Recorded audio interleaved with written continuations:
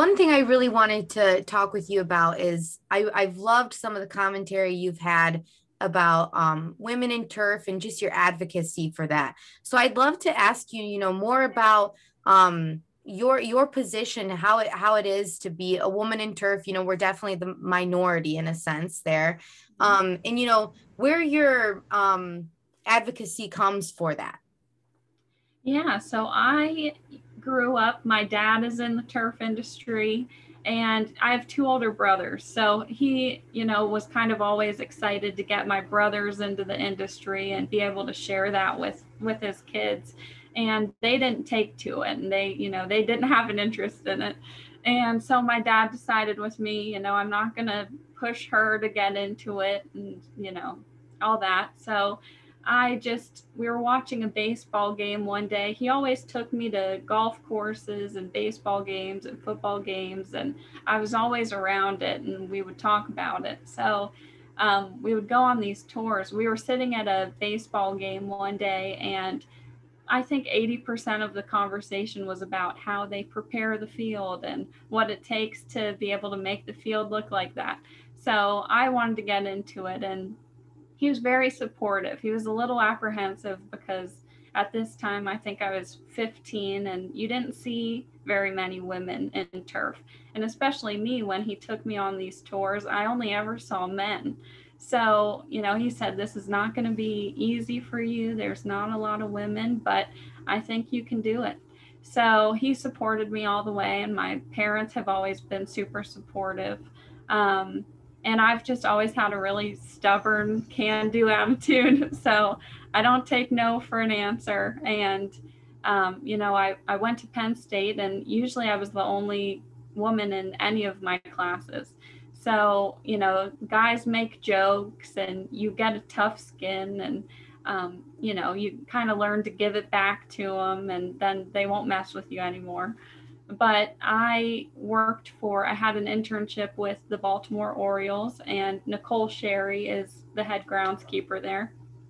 And she just really inspired me with how she led the crew and how she managed. And I had a lot of one-on-one talks with her about what it is to be a woman in turf, and just seeing how much she uplifted me and helped me learn, and really took me under her wing.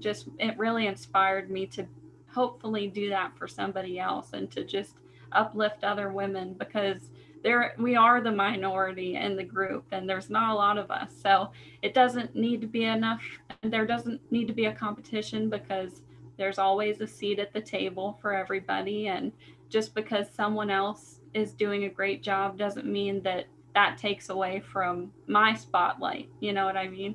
So it's very exciting to see women coming up through the industry, and seeing young girls that are getting excited about it. And so that's just been really cool to be able to be a part of and to see.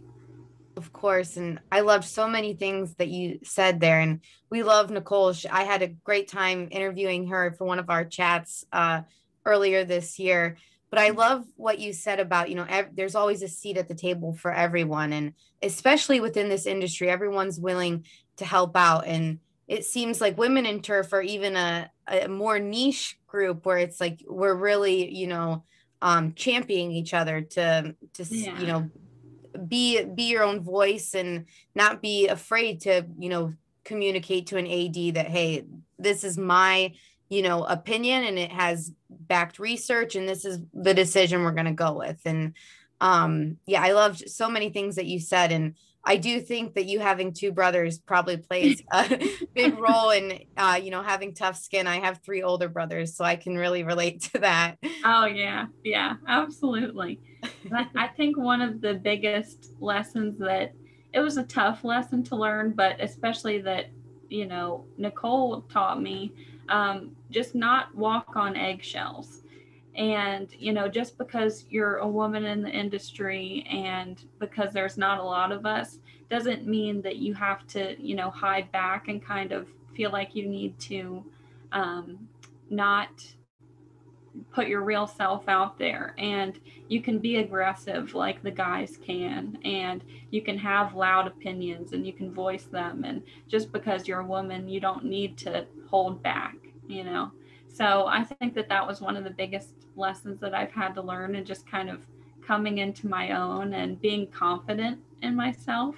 I think that's something that as women we kind of in this industry don't necessarily do all that often. We don't want to speak up or make our voices heard enough as the guys do. So that's been, yeah, it's been a really good lesson to learn.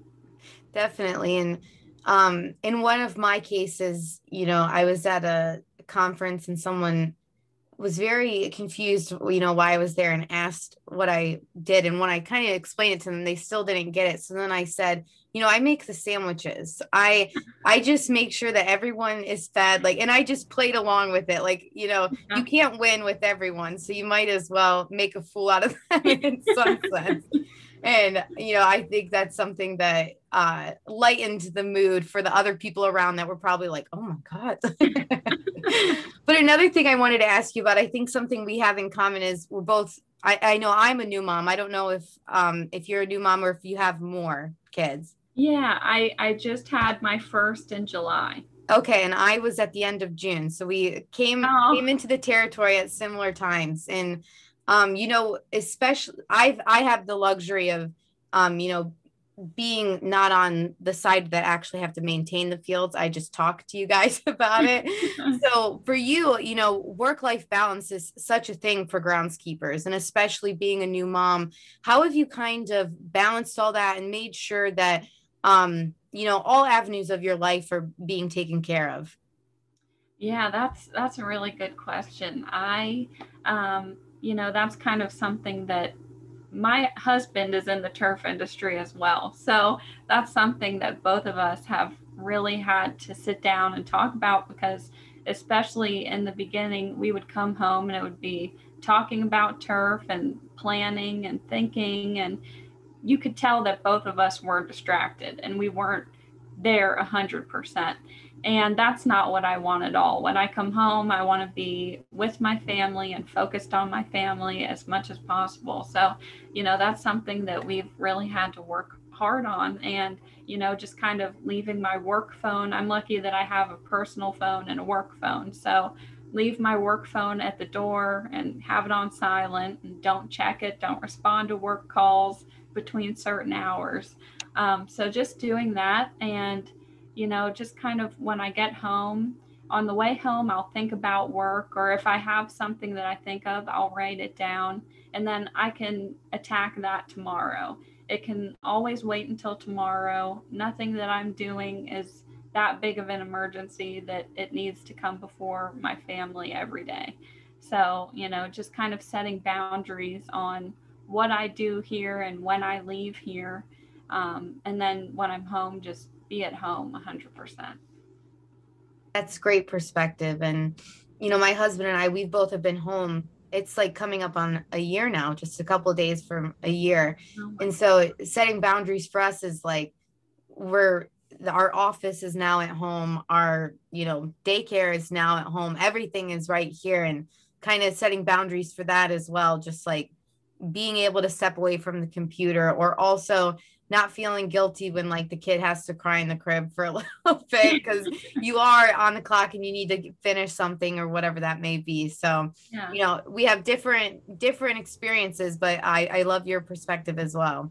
Oh my gosh, I can't imagine working from home right now. And like you said, that work-life balance, that line is a lot more blurred, because it's not like you're leaving your house to go and do your job. So, oh my gosh, props to you. And you're taking care of your kid while you're doing it.